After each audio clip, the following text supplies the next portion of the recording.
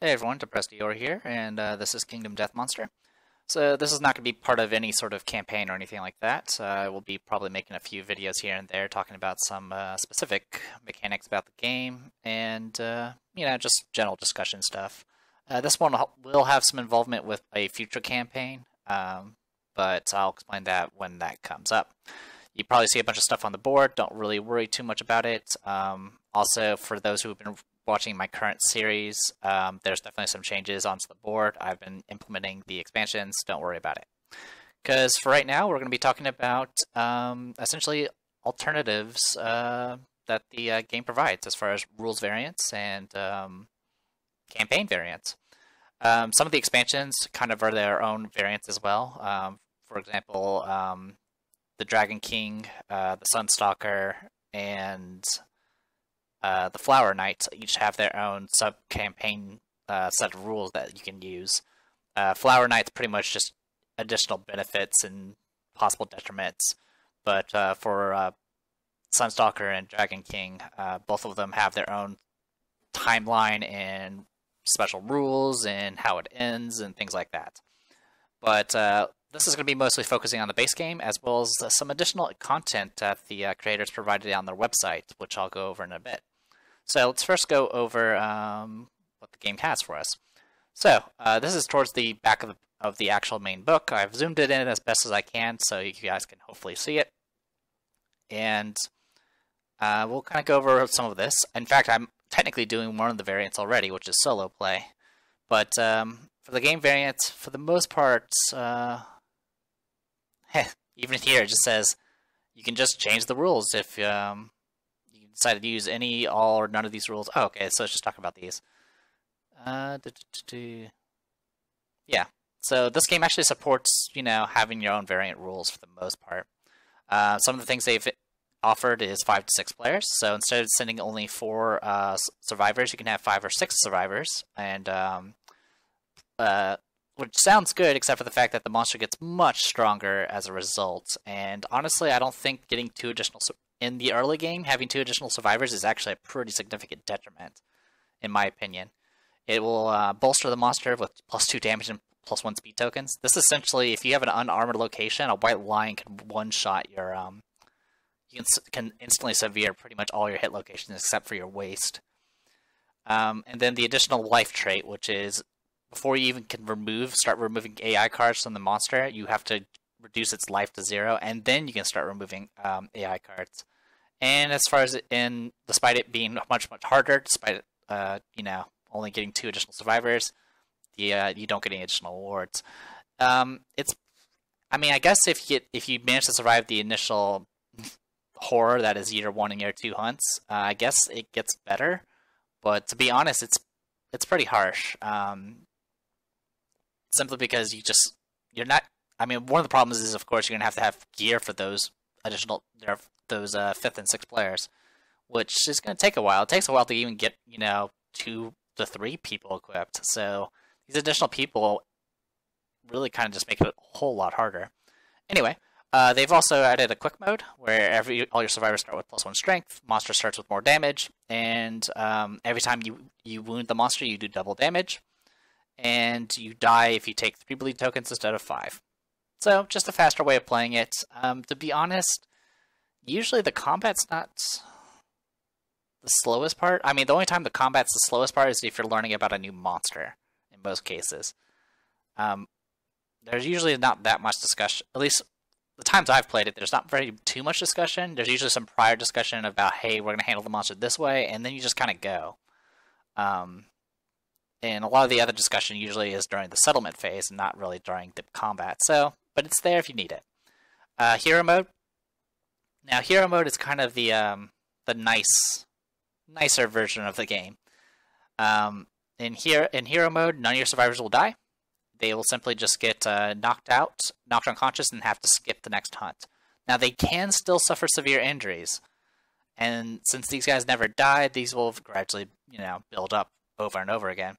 I did read someone's blog, I can't remember the name, unfortunately, where they did a playthrough that was essentially 7 swordsmen, which means they had this population of 7, and it never grew. but they made it hero mode, so they also never died. But it eventually got to the point where some of them got so many injuries or disorders that they just couldn't function anymore, which is kind of interesting. Also, for hero mode, every time you name a survivor, you get +1 survival. Oh, sorry, you get the +1 survival as normal, but you also can choose to get +1 accuracy, evasion, strength, luck, or speed, which is kind of neat because that kind of gives you like a customization option. Personally, I usually pick luck because I like critting. But yeah, and then there's death mode, which is as if you thought the game was too easy for some god-awful reason, you can make the game even harder. You can make it so all your gear is irreplaceable, which means every time you die, that survivor will lose all the gear. It gets archived instead of returned to storage. They die at 3 bleed tokens instead of 5, and monsters get +1 damage tokens at the start of battles. So yeah, you die faster and you lose all your gear. So essentially you'll be kind of stuck at year 1 for quite a while, it seems like. And this is not even counting the events that just kill your character off. So it's pretty rough. Storyteller mode. So this one it's a kind of way to implement a 5th player without having to do the 5 to 6 player rule. You just have one of them be a storyteller. This is something I usually volunteer to do when I'm trying to teach people this game because I generally don't like DMing in general, but in this case, I don't like DMing like things like Dungeons and Dragons, but I do love teaching people how to play board games and stuff like that, and teaching them mechanics and all that. So this is something I kind of volunteer to do a lot of times. Now the way this works is instead of having a monster controller, the historian controller just controls the monster, and they can freely reorder the monster AI deck. So if the DM feels like being nice or harsh, they can definitely do that. Usually, if I do this, I never really reshuffle I don't reorder the AI deck. And technically right now, even when I do things where I'm more like a referee, I still let the players kind of control everything. I just handle the rules stuff. And let's see, the storyteller picks which settlement event is triggered in the settlement phase. So if you want to be a jerk, you can always say murder happens every year, or plague. Plague's always good.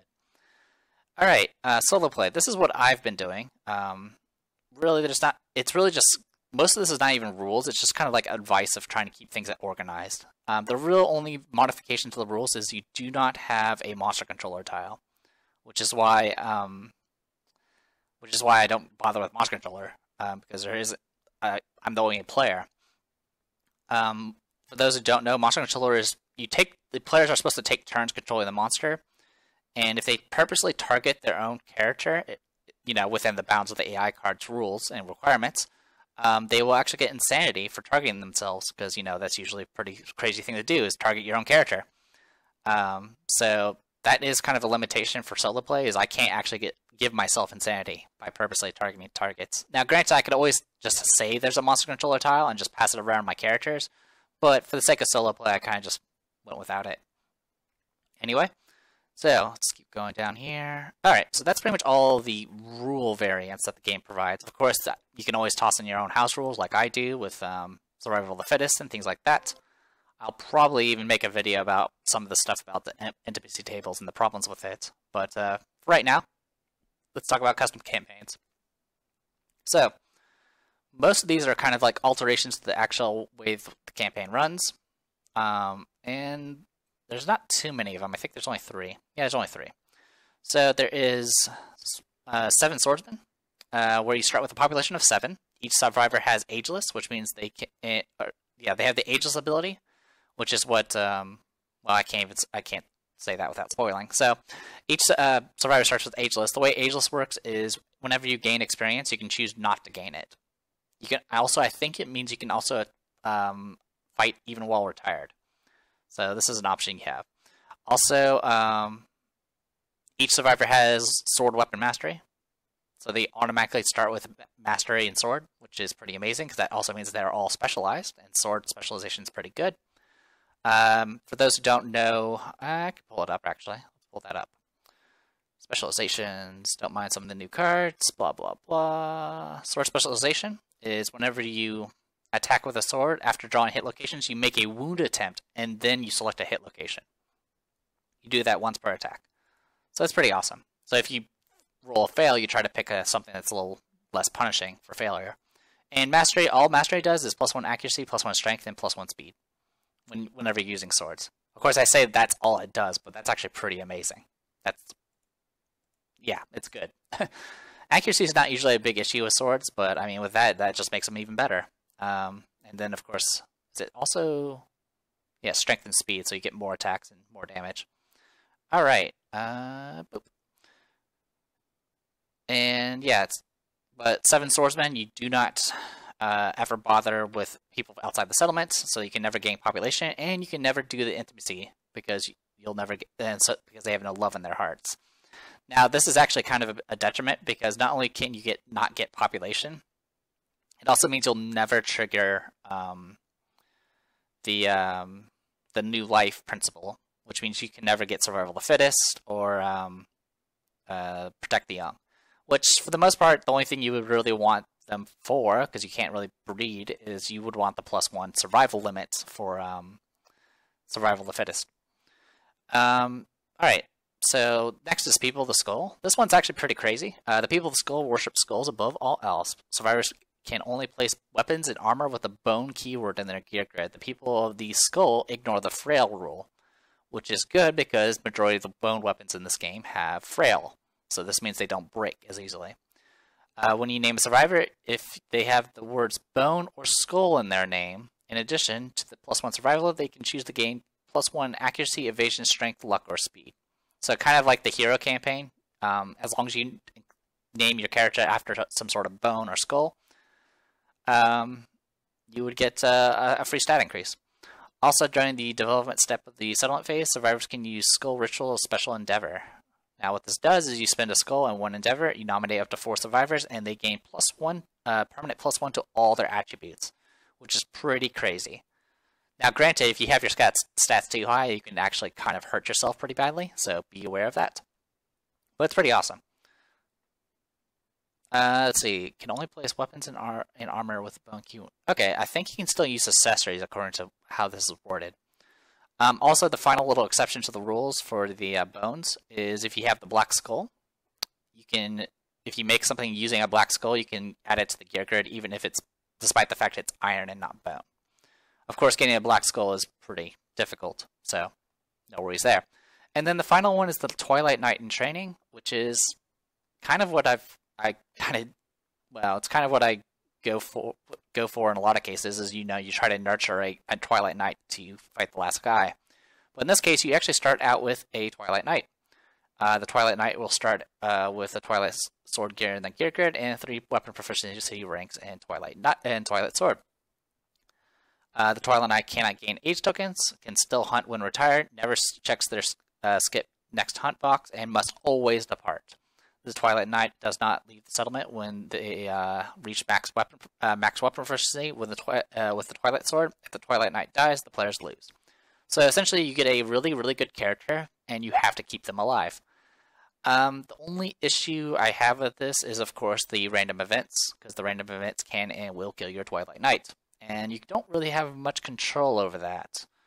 I mean, the only thing you can possibly do is hope that, one, you never get plague, and if you do get plague, hope you don't roll instant death for the Twilight Knight. If you get murder, you have to make sure you have someone that's equal experience, which means they have to have been with the Twilight Knight since the beginning of the game, or you have to have marrow hunger and all that nonsense. And then there's, of course, all the hunt events that will murder your Twilight Knight. So if I do something like this, I would probably make exceptions for like events, because it literally becomes just a lottery, essentially. Because there's not really much control you have over it, because you'll be like, okay, well, I got a hunt event, and this hunt event just killed my character, and I didn't really have any options to stop it, because there's too many things, too many variables to keep track of. So yeah, it's kind of a mess. But I mean, starting with a Twilight Knight is pretty awesome, though. Alright, and yeah, that's pretty much all of the custom campaigns and game variants. Some goofy ideas I've had in my, just to mess around with this game, is maybe doing one, like, I kind of just dubbed it Inheritance, where your 4 starting characters start with a random item, like a random gear from anything, which can range from anything from bandages to, a lantern sword or something like that, just to see what sort of just to see what sort of crazy things you can get. Also, just in cases of like the Lantern Sword, it can also allow you to mess around with items that you generally don't get on most playthroughs unless you're very, very thorough and have a plan. The other idea I, of course, had was, having every character start with a random fighting art, just to kind of give more variation there, because fighting arts are kind of cool, but you don't get them very often in most cases. Some of the expansions kind of make up for this, but it's just some ideas. I haven't really tried them out myself yet. All right, let's go ahead and talk a little bit about, how's my time right now? We're doing okay. So let's talk about some of the additional stuff that the makers did. Now, they have a link on their website. It's just downloads book 319. And it's essentially just a PDF that has a bunch of extra scenarios. Some of these are, I think all of these are based off just bonus characters that you can get figurines for, like Aya the Survivor and Candy and Cola and stuff like that.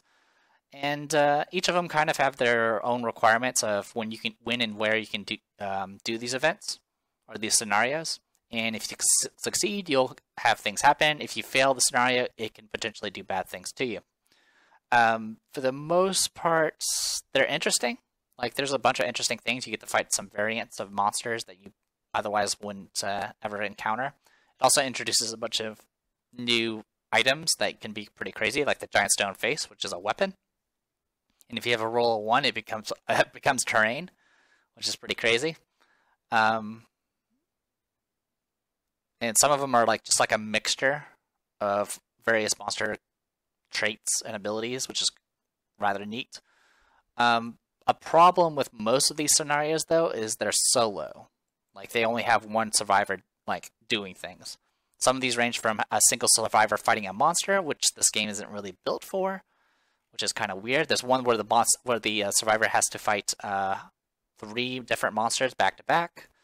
And yeah, they're kind of just a mess. And some of them, I don't know, they kind of feel weird, like the scout tunic, which looks like a hoodie. I mean, I don't really know how I feel about some of these. There's, of course, the Messenger of Humanity, who has to fight 4 retinues by himself, and it's kind of weird. Some of them are neat just to kind of read the stories and stuff involving them, but at the same time, I'm just like, okay, whatever, essentially. But I will point out 2 scenarios that are actually pretty neat, and actually are pretty helpful if you just want to make the game a little bit more viable or a little bit easier for you. Let's start with Candy and Cola. So the way Candy and Cola works, let me zoom in here. Candy and Cola you can do pretty much anytime you want, but it's recommended for years 1 through 3. And the way this works is essentially they find Candy and Cola, which is the name of a character, and oh,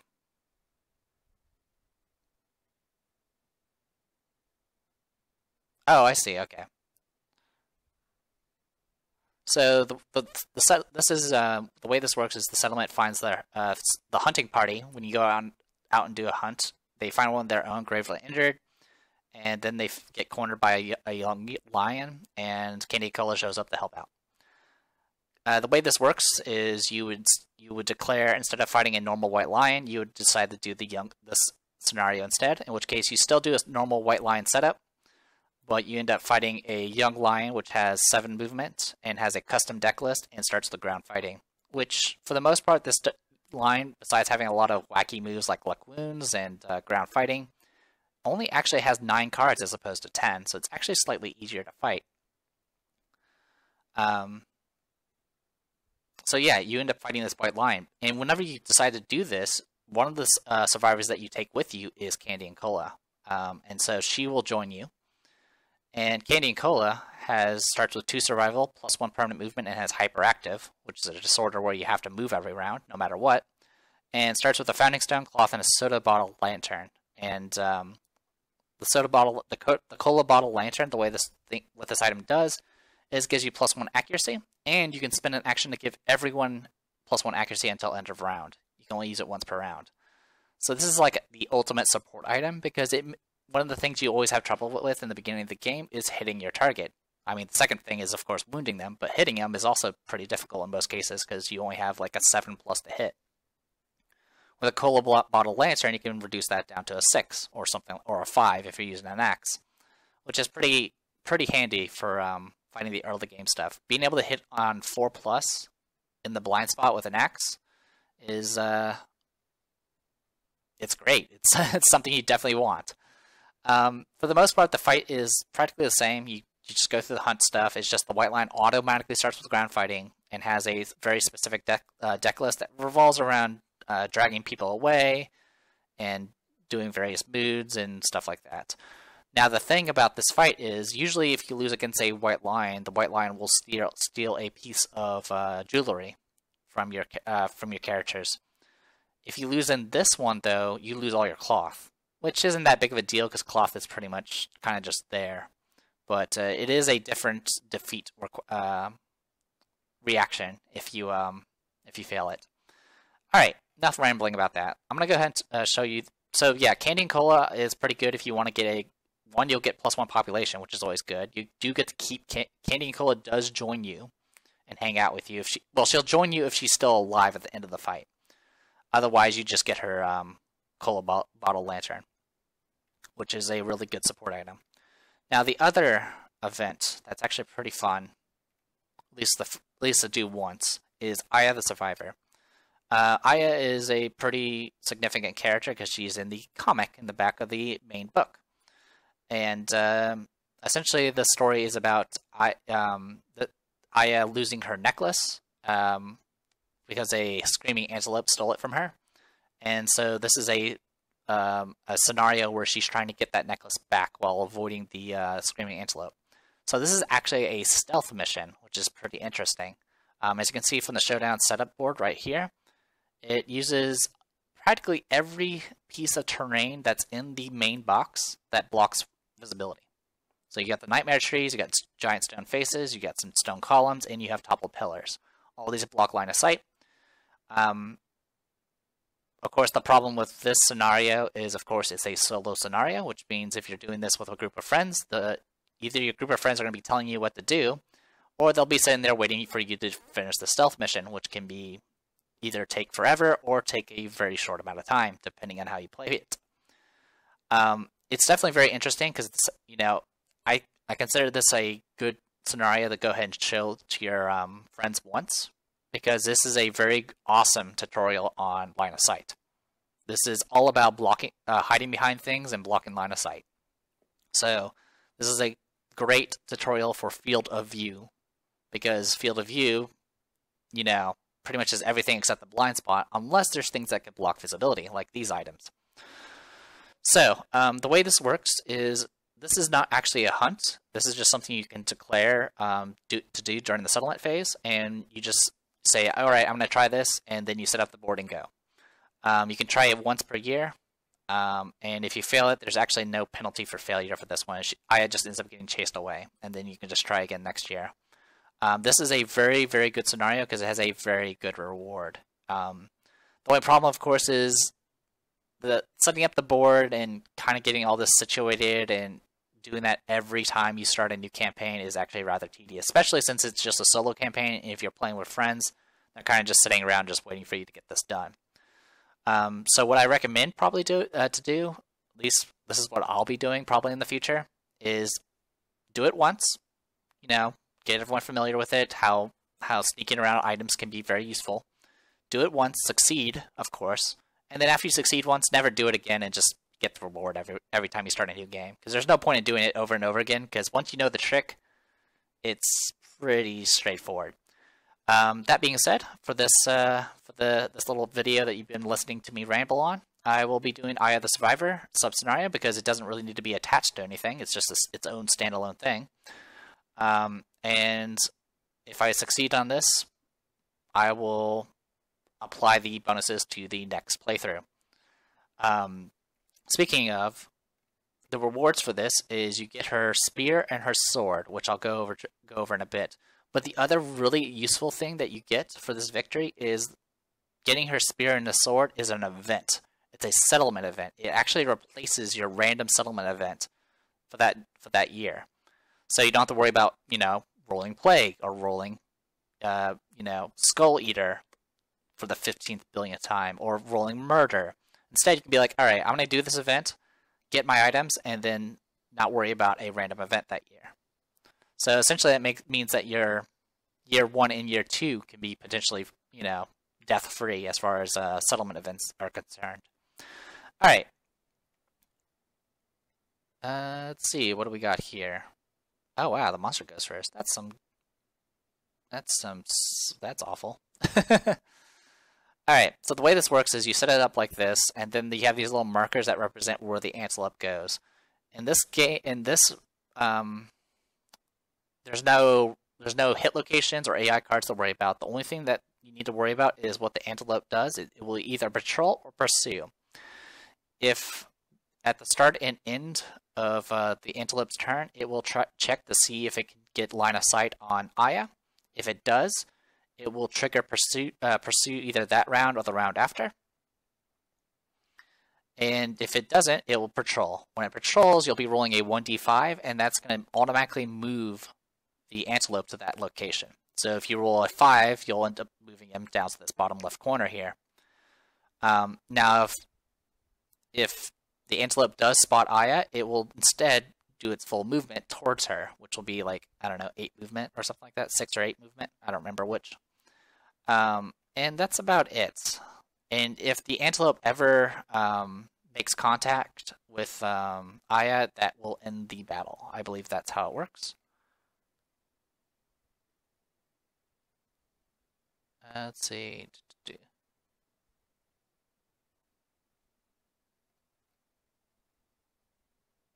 Trying to see what the requirements are. Yeah, there it is. Pursue, full move the antelope directly towards Aya. If the greedy antelope reaches her, Aya is defeated. So that's something to be aware of. Now this works. Now the thing that you need to be aware of is it'll pursue her on its next turn, even if she leaves the monster's field of view. So if you get spotted and then you go and hide, the monster will still head straight for you. Essentially, you have to make sure you get far enough away and hide somewhere where it can't see you, even though it's going to be charging through a bunch of terrain. Now, what Aya has is, instead of a character sheet, she just has a few stats. She has hyperactive, which means she has to move every round. She can't just sit there. She has 1 survival, and she can dash. So she can spend that 1 survival point to dash to move twice, essentially. She has her sword, her spear, and her lantern. Her sword she can use to manipulate the random patrol result by 1. So you can, add 1 or minus 1 to the result. The only thing I'm not entirely sure about this is whether or not you can loop around with this. Like, if you roll a 5, can you go all the way to a 1? Or are you stuck with just a 4? I'm not sure. Then you have Aya's spear. Once during the showdown, Aya may hurl her spear up to 6 spaces away from her current location. On the monster's next turn, move the monster to that location instead of rolling a die. Roll as normal on the next turn. Now note, this is instead of rolling a die, which means if it's currently pursuing you, that spear is not going to help you. This is only while it's patrolling. And then her final ability is she can take her lantern and extinguish it, and she will be out of the monster's field of view until she moves or until the end of the next monster turn. On Aya's next turn, she must relight her lantern and does not gain activation. So it takes an activation to use this, and it takes an activation to relight it. So if you use this, you're going to be without an action for essentially that turn and the next turn. Pretty straightforward. And there's not really much to worry about this. The goal for this is you start at E, that's where you start, and then you get to O to get the item, which is the Monster Tooth Necklace, and then you go back to E. So you have to get to O and back without being caught by the antelope. So, with that explained, let's give this a shot. So the way I have the markers for the positions is like this. And of course I can have the antelope start anywhere I want. Well, I can't, sorry, the antelope has to start here. This is M1, there's M2, M3, M4, and M5. That's the item, the necklace that Aya is trying to get back, and here's Aya. Of course I'm using Aya from Toho, but whatever. Now, the general idea for this is you're supposed to go around like the edge here, just taking advantage of this because there's all that blockade kind of going around like this. Sneaking around that, and then get there, and then go all the way back. But there's a few tricks you can do for this one. And I'm going to probably go ahead and try to do that and see what happens. Because there's a little secret you can do. Let's see if we can do it. So, monster goes first, which is something I was not aware of before. So let's go ahead and do it. So I have to roll 1d5, 2. So it's just going to end up appearing over here. And that is pretty much it for that.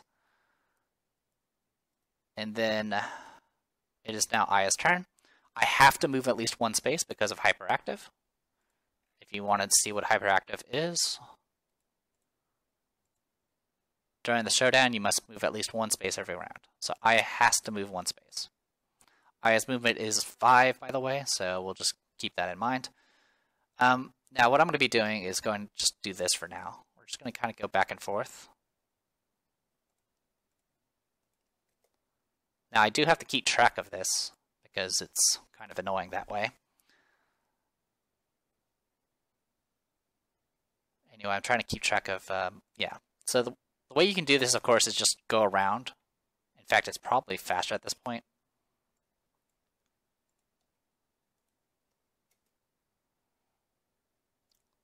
So what I'm pretty much, I'm not going to move him right now, because what I'm trying to do is trying to get him back to 1, which has not been useful. Let's see if we have, this actually might be a little bit of a trouble. Yep, so now it has line of sight to me. So it does have line of sight to me, so it's going to pursue me, which is not exactly what I wanted, but whatever. So 1, 2, 3, 4, 5. And what the antelope's going to do is he's going to go 1, 2, 3, 4, 5. Oh, that's actually going to reach me. That's actually super annoying. Alright. Well, in that case, let's do this. Alright. So what I was trying to do is get him to get back to 1. Because that's what I want. But I ended up just not getting, I ended up getting him on a 5. Alright, I know how to do this now. Sorry about this, guys. I was kind of thrown off by the fact that he actually goes first. I thought he didn't. Alright, so antelope goes first, goes to 2. Alright, so I'm just going to go 1, 2, 3, 4, 5. Go right here. I think that's fine. Let's take a look at that there. Yep, that is fine. That does block line of sight. Pretty much you go center mass to center mass, and if it goes by any of these terrains, it is blocked. Okay, so with that taken care of, which is good because that means pretty much that spot is safe, so I don't have to worry about it too much. Alright, so now let's do this again. Alright, now we can do this. So what this did is it put him right there. And what I can do here is go 1, 2, 3, 4, 5. That is within his blind spot, and this is safe.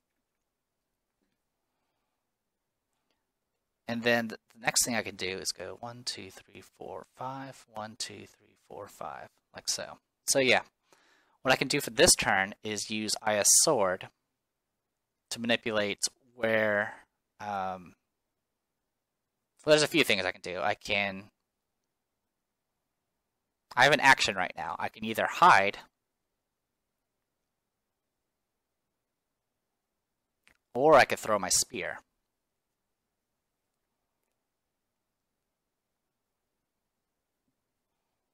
And I think I want to throw my spear.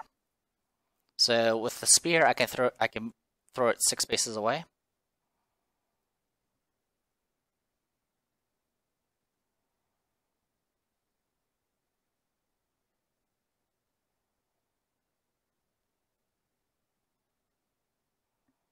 So I can make it just go that way.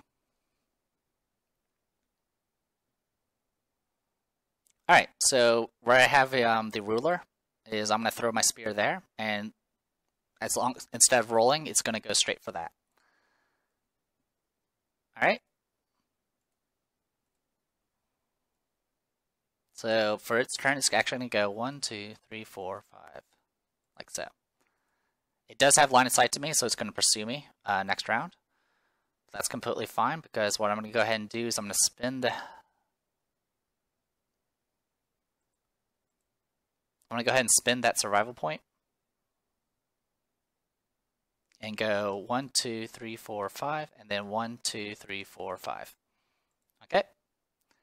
So the monster did see me last round, so it's going to pursue. So it's going to go 1, 2, 3, 4, 5, 6. Doesn't have line of sight to me anymore, so it'll start patrolling again next round. Then I go here, which will just grab this, and that will be my turn. And now it's going to go 4, which is right here, which is thankfully safe. Yep, blocked line of sight. All right. So what I'm going to go ahead and do for this round,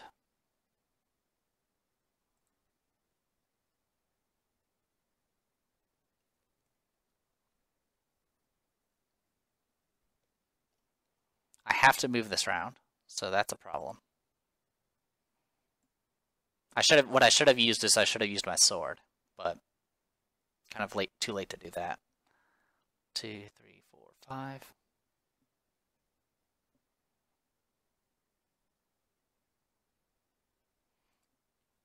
So what I can do is get to here.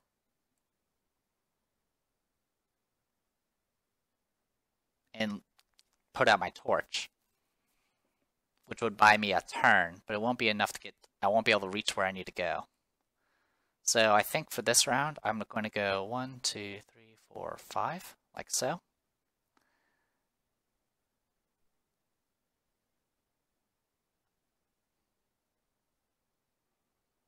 And I will actually, yeah, I think this is fine. Let's see what happens. Of course, it was a 1, because this game hates me. So it's going to be right here. It's definitely going to see me.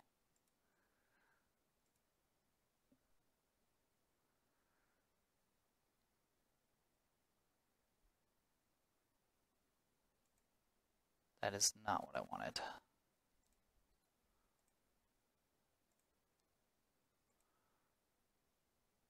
Yeah, definitely line of sight.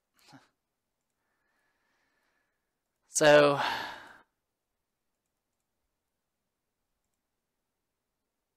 one, 2, 3, 4, 5, 6.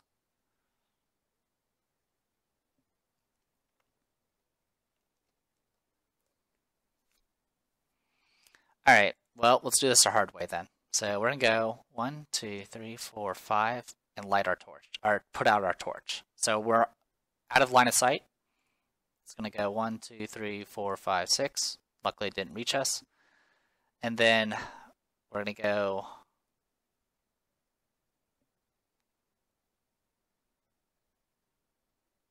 1, 2, 3, 4, 5.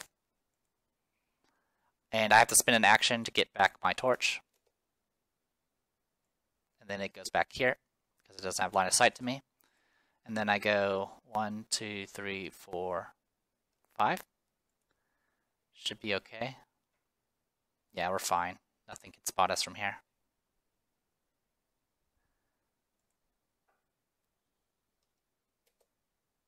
Four, which is right here. Just barely clips that and barely clips that.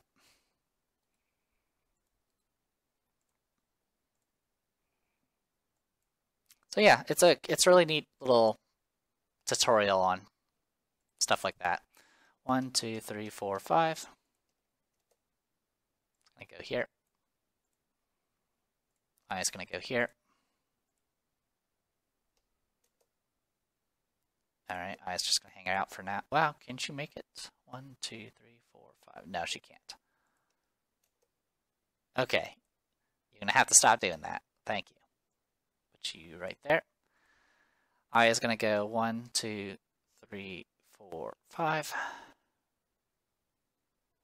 should be okay.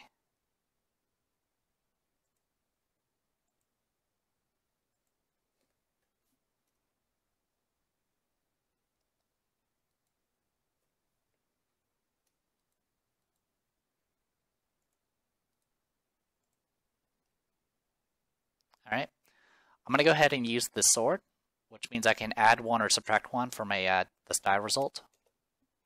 So this will put this guy here. I'm just going to add 1 to it and keep him there. Alright, so she's used up her survival point, and I've used up all 3 of the items. So from here on, it's just movement. 1, 2, 3, 4, 5. So 4 again. 1, 2, 3, 4, 5. 1 over here. 1, 2, 3, 4, 5. 3. Just right there. 1, 2, 3, 4, 5. By the way, the starting point is right there.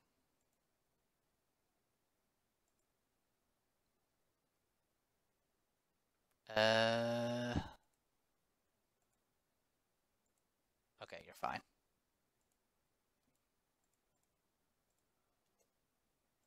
5, which is right there. 2. We'll just wait around. And then it moves here. And then I go here, and that's it. And that's how it works. A little bit sloppy start. Because originally I thought I go first, in which case you can just do this, and then go down here. And then you can kind of just get your... You can pretty much get back this way if you have it set up right. But I didn't really have luck on my side, so it is what it is. But yeah, it's... I mean, it's nice to do once, but having to do that every freaking time is actually kind of annoying. Also, even though there is some RNG, once you know kind of how the mechanics work, there's really no point in having to redo it every freaking time. So that's why I'm going to be proposing that I just say I do this, but I say I succeed, so I don't have to do it every freaking time. It'll also save you guys some trouble in future playthroughs, so you guys don't have to see it. I just wanted to show this to you guys once, and from now on I'll probably just say that I do this event and get it done. Now, the reason we want to do this event is not only does it cancel a settlement event, it gets you these 2 items. You get Aya's Sword and Aya's Spear. Both of them are 2 speed, 7 accuracy, 3 strength. So these things are about the same stats as a Lion Beast Guitar. The only thing these weapons don't have is they don't have deadly. That's the only detriment. But what's really good about this thing is it's a sword and a spear, but they can be paired together. So having these 2 weapons together, not only do you get a red affinity, you get to add their speed together. So essentially you get this is essentially a pair of Lion Beast Guitars minus the deadly. And whenever you attack with them, you can either choose to get sword or spear proficiency.